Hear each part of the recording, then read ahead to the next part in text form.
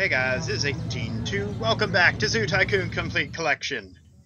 In the last part, yeah, I got a cash bonus. In the last part, we got 3 types of apes in our zoo. In this part, I can't get the rest of the primates because I don't have access to the mandrill yet. Oh well. Let's start off with the last of the apes that I need to build an exhibit for. And I know what you might be thinking. Wait, aren't Bigfoot and Yeti primates? Strictly speaking, we have so little information regarding the cryptids called Bigfoot, Yeti, Sasquatch, etc., that they are going to count as cryptids. Which, yes, is a category for, well, animals that may or may not exist.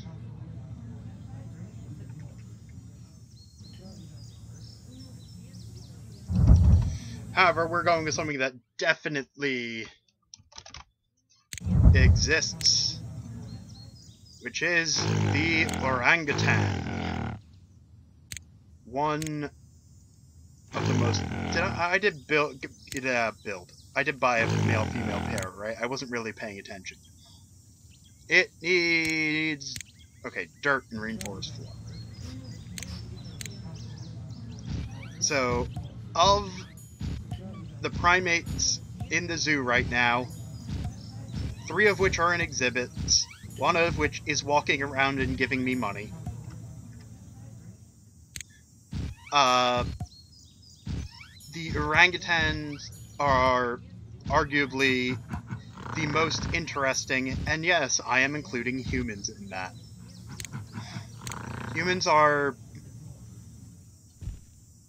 less interesting because I see humans all the time. Speaking as if I'm not one. Alright, needs dirt.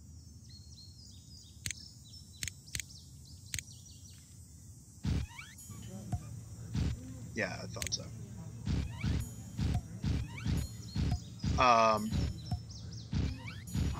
And partially the reason I think it's more interesting than the other 2 is the other 2 have more in common with humans than the orangutan does.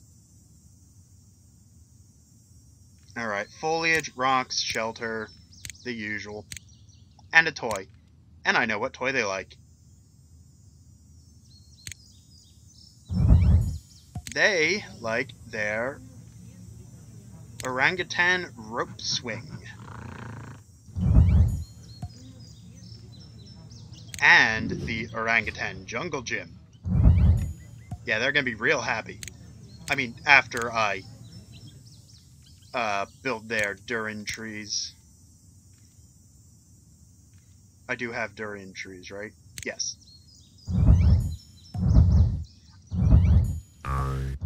One of the things I just gotta say I love about Zoo Tycoon is I can build these trees such that animals could climb up them and easily jump over the fence, but it's not a safety hazard because they don't know how to do that. They can only climb over the fence if the fence is climbable. Even though the orangutan could probably just grab the top of the iron bars and just leap over. Venomous spiders is now available. Here, have some limestone. You like limestone? You don't like that much limestone. Suitability 98. I don't care if you want more cliffs and hills. So, the orangutan are first endangered species. Yeah. Well, the first one that was actually in the endangered species pack. As I mentioned, before this zoo will have things in the base Zoo Tycoon, along with the things that you were downloadable content before DLC was really a thing, and the endangered species expansion. So, at one time, orangutan was the name given to several species of large ape in the Malay language. Oh, sorry, given to large ape. In the Malay language, it means man of the jungle. So, it was descriptive of many of the great apes. Today, the name orangutan refers to Pongo pygmaeus, the world's largest tree-dwelling animal. Orangutans are probably best known for their thick coat of long, reddish fur that covers their large bodies. Personally, I consider it more orange, but that might entirely be because I grew up in the 90s, and the mascot for Tang was an orangutan, and Tang was orange. Also, that just looks orange to me. A male of the species may weigh as much as 200 pounds and stand up to 4.5 feet tall. Females are smaller and usually weigh less than 100 pounds. Males have air sacs in their throats used for amplifying the sounds they make. This is useful for warning other males off their territory. Males also have large fleshy discs on the sides of their faces called phalanges, which have no known use. Really? Okay. I'm aware that I'm not a zoologist or any kind of biologist, but if they have a sac in the throat used for amplifying sounds, and they have the phalanges which basically turn their face into a slight cone, you get the acoustic shell effect. It seems like, to me, as someone who's studied how acoustics work, I feel like it's the same purpose as the sac. It amplifies the sound in a direction. Correct me if I'm wrong, but I think it's as valid a hypothesis as... I think it's a more valid hypothesis than saying they're not for anything. Anyway, both males and females have exceptionally flexible bodies which allow them to travel through the treetops with ease. The bulk of an orangutan's diet comes from the trees in which they make their homes. Orangutans consume a great deal of leaves, bark, and fruit, but they are not entirely herbivorous. Not entirely. They will eat eggs, termites, and even small monkeys, especially when other foods are not readily available during the winter monsoon season. See that right there? That's why I wouldn't call them entirely herbivorous. They are more opportunivorous. If that's not a word, it should be. Just eat whatever you have access to. Certain members of the large cat family are known to hunt orangutans. Lighter female orangutans often hide from predators in the treetops, but the clouded leopard can attack them even there. Because, you know, the clouded leopard is a tree-dwelling large cat. But I'm sure I'll get into that when I get to the clouded leopard eventually. The orangutan is only found on the islands of Borneo and Sumatra. Sumatran orangutans have thicker, lighter-colored hair than their Borneo cousins, primarily because Sumatra is slightly colder. In both locations, orangutans live in the tropical rainforest, moving from nest to nest high in the trees.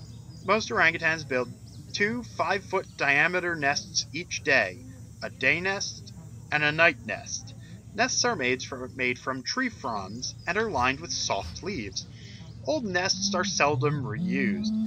The heavier males are sometimes known to sleep without a nest, either in the fork of a tree or occasionally on the ground. Unlike many other apes, orangutans are solitary animals and generally travel alone. Young pairs of females are the only long-term social grouping found. More animals and objects. Please tell me the mandrill is available. I'll look it up when I don't like the auto close there. Where was I? Young pairs of females. Females nurse and share a nest with their young for the first 3 years of their lives. Young adults build separate nests, but remain nearby until they are about 8 years old. Male orangutans are territorial, claiming large areas of the rainforest and any females found within as their own. They use loud calls, amplified by the air sacs in their throats, to warn other males off their territory. And again, I would argue also using the phalanges. Males will not hesitate to fight if their warnings are ignored. Scientists estimate that only 25,000 orangutans are left in the wild. Poachers have killed or captured many of these great apes, while forest fires and logging have greatly decreased their habitats. Sorry, I'm seeing if I can get an exact, well, not an exact number.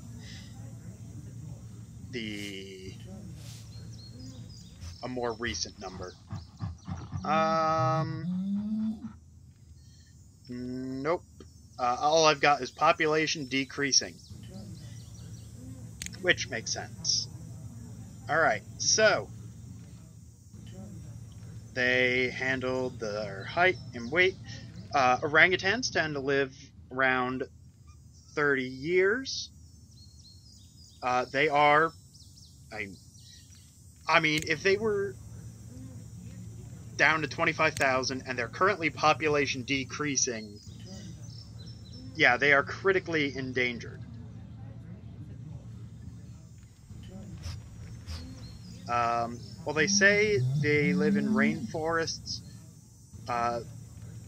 More specifically, they live in peat swamp forests, which are a type of rainforest. And I also have lowland swamps, but that's the same. It's the same swamp forest. Now, they did mention they eat fruit, bark, insects, eggs, small monkeys, other vegetation. Apparently, they also will go after honey if they have access to it, because it's honey. Basically, everything that can digest honey, and probably even some things that can't digest honey, will eat honey because it's sweet.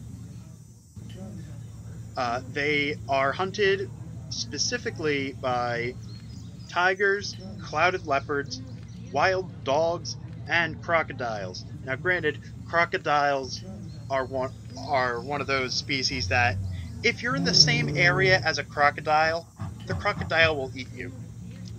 Or try to. And, fun fact here.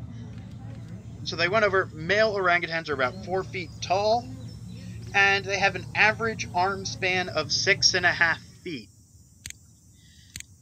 Their arm span is 50% greater than their height. If you want perspective on that, if a human had arms that long, an average adult male would have an arm span of about 9 feet, so each arm would be like 4-ish feet long.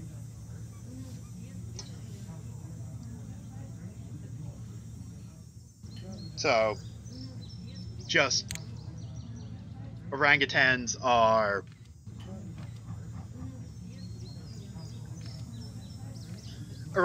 really fascinating because they appear to have an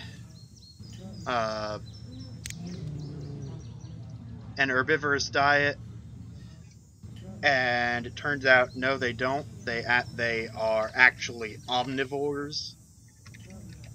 The primate house won't quite fit. But I do want the primate house here so that I can... What do I have access to? I have access to endangered primates of the world. Like the orangutan. Primates of Southeast Asia. Like the orangutan. And the lemurs of Madagascar, which are something I cannot put in an exhibit. Because they don't have lemurs here.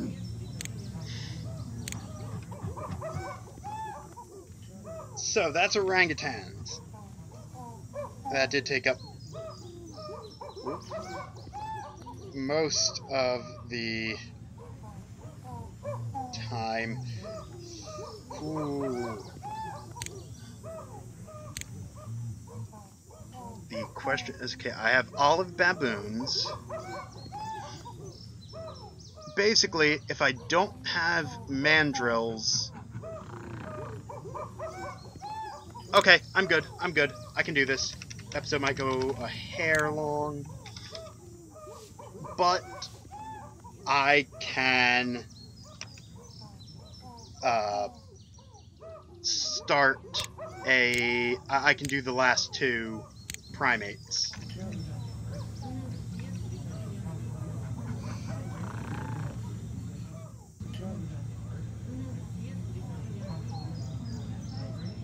So I want there.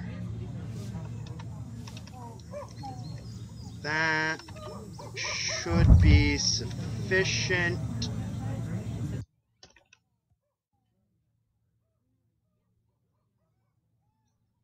There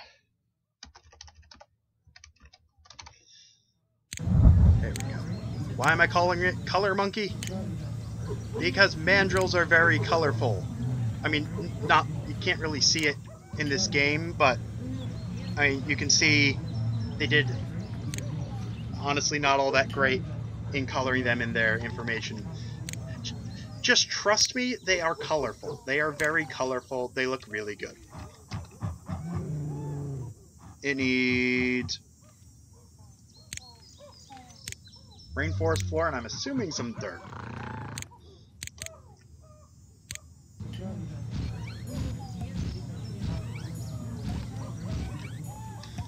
And of course, they want more of their species, given that they can live in groups of up to, what was it? Something ridiculous like 600.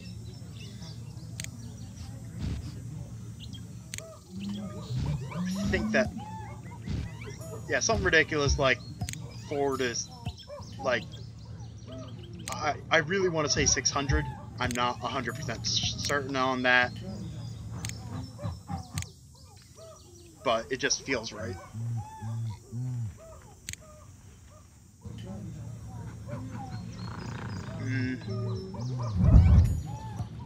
And they like the elephant ear tree. That's the giant ficus tree. Do I not have elephant ear? I do not have elephant ear. Well, they are African. So... orchids. Orchid trees.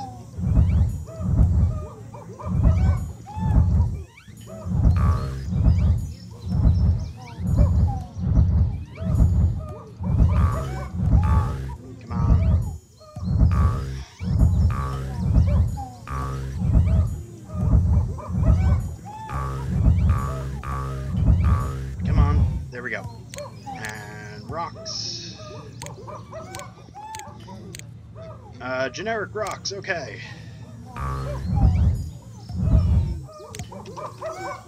So, the mandrill. Biologist Charles Darwin called the mandrill the most vividly colored specimen in mammaldom. These large monkeys have white eyelids, blue cheeks, red noses, yellow beards, and lilac-colored rumps. Male mandrills are twice the size of females, ranging between 50 and 90 pounds, and their colorful markings become much brighter when they reach sexual maturity. Their size and long canine teeth make the adult male mandrill the most formidable of any monkey. Yes, we're on the monkeys. There are 2 in the game. I mean, outside the... I don't know if lemurs are monkeys or if they're considered their own thing.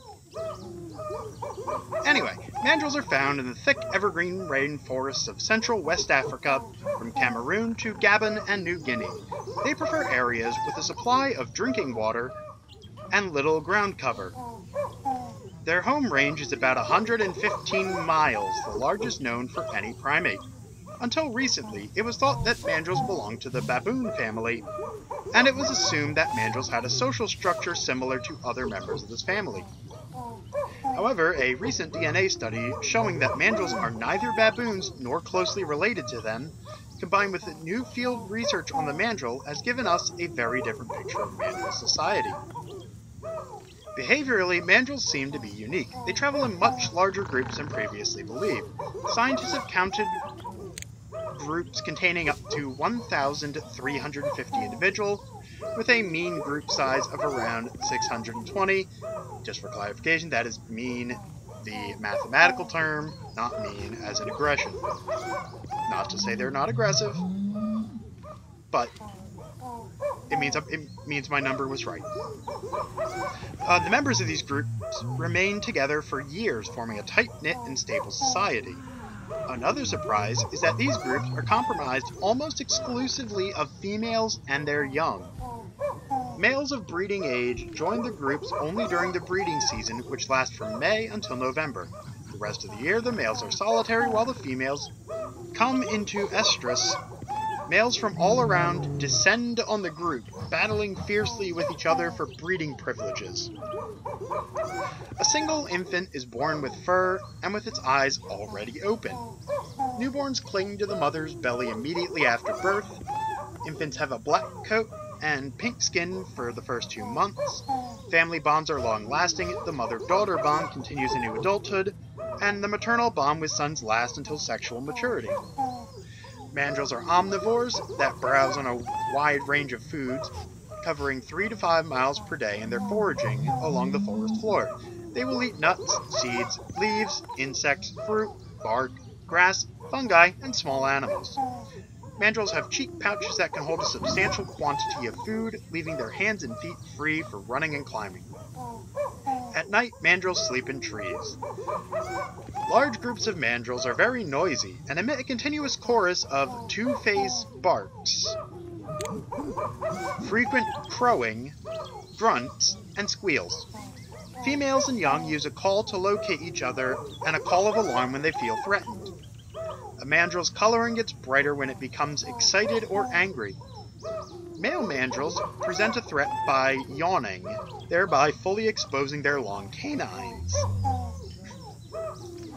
A slight revealing of the teeth, possibly accompanied by a teeth chattering, communicates a greeting, general friendliness, and a sense of well-being. The primary predator of the mandrill is the leopard.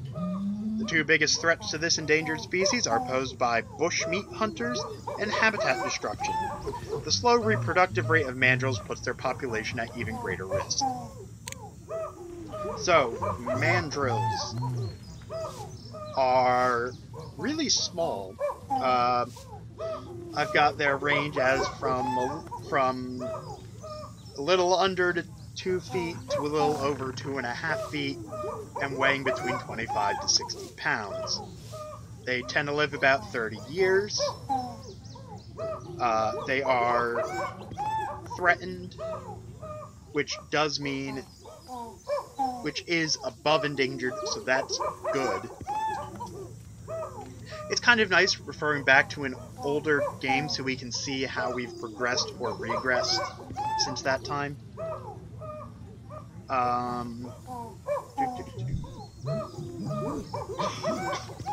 They live specifically in West African dense coastal tropical forests, which is just a mouthful of saying they live in dense forests on the West African coast. In addition to being hunted by leopards, they will also be hunted by eagles or snakes native to the area. And of course, their distinguishing features are their bright colors and their really sharp, long canines. Now, the final primate for the primate zoo portion.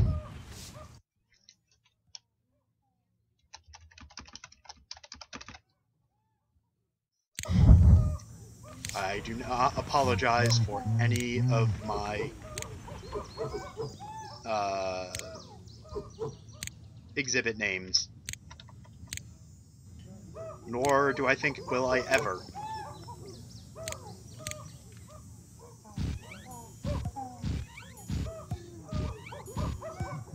So, you might notice right off the bat, these are a little bit different from the other primates, as you can tell by the African savanna grass instead of rainforest grass.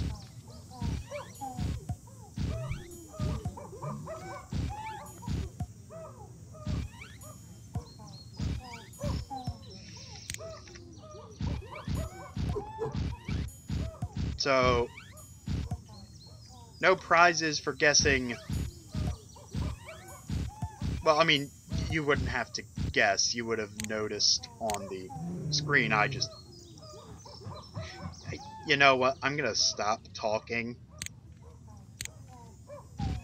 and then resume talking once I have somewhat formed thoughts in my head. I think that's fair.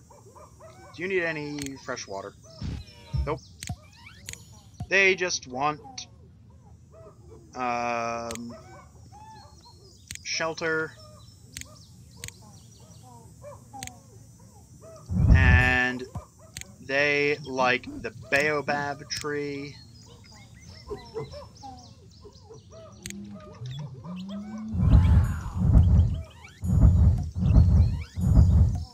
I think I will now always have fond memories of the baobab tree. It was the very first piece of foliage that I had to look up the pronunciation of for this series. Yes, I know, more animals. If you want to see what kind of groups baboons live in New Jersey, I think the Six Flags is technically South Jersey. They have I don't know if it still is the largest drive-through, basically zoo. But it used to be the largest, and the baboons have always been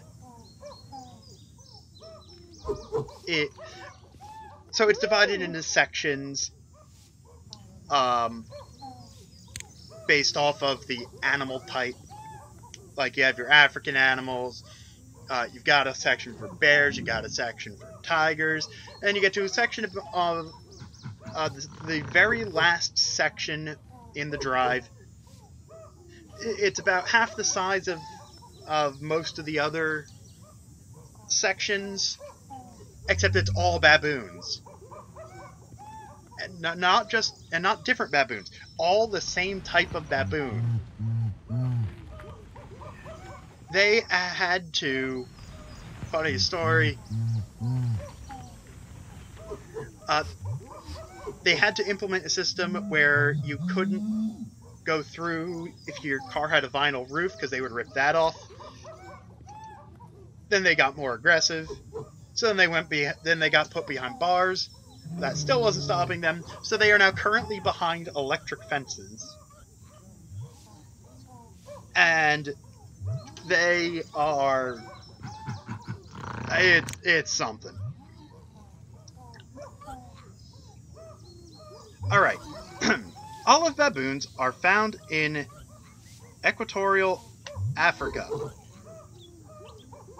These primates have black faces with prominent brow ridges close-set eyes above dog-like muzzles, and powerful bodies covered with olive-brown brindled fur. Males weigh about 55 pounds, females weigh about 30 pounds. Adult males have long, sharp canine teeth and a cape-like mantle of fur on the shoulders. Sure, I guess I'll go with that. The baboon is one of the more successful primates, having a widespread distribution across Central Africa. This extremely adaptable species.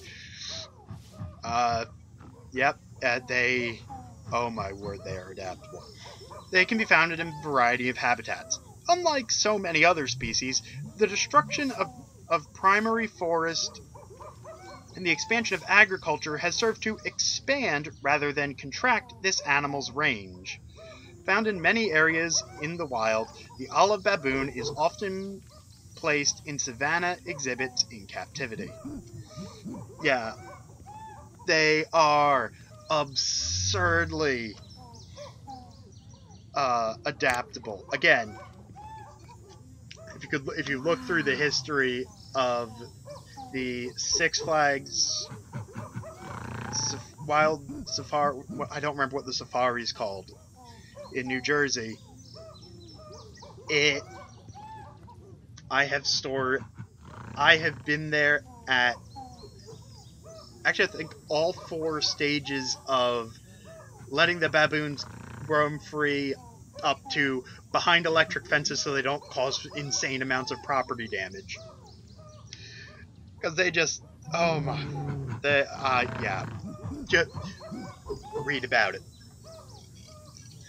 Baboons are able to forage equally well in trees and on the ground. Their diet consists mostly of vegetable matter, including grass, leaves, seeds, buds, stalks, berries, nuts, bulbs, water plants, flowers, bark, sap, fruits, roots, mushrooms, and lichens.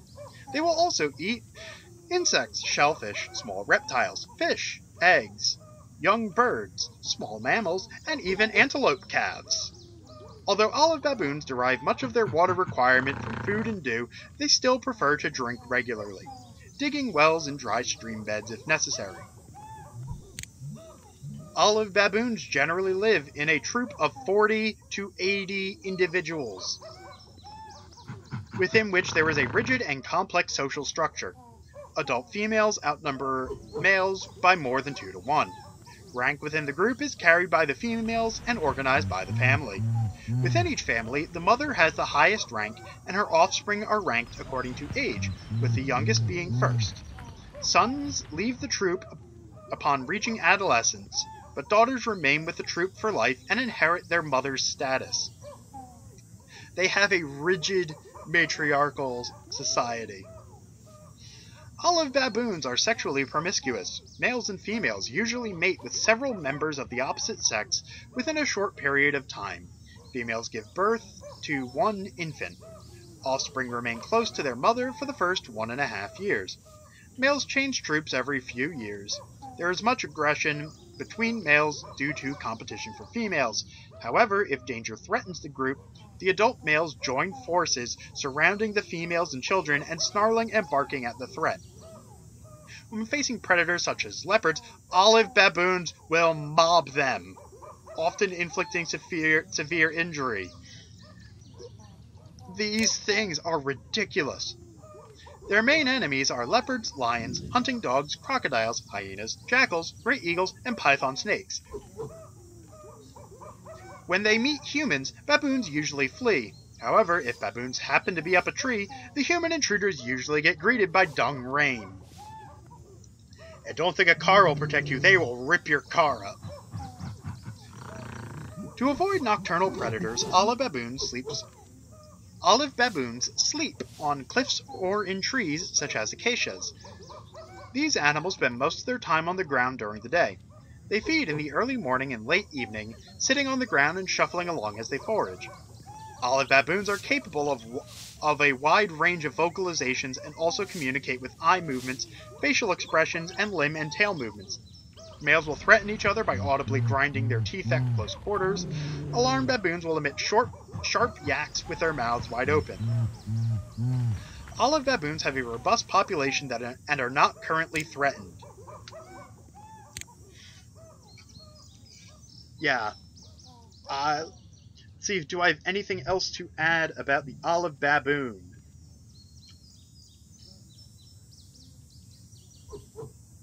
No, I do not. Actually, I don't have anything written down for them. I just happen to know a lot about the olive baboon because I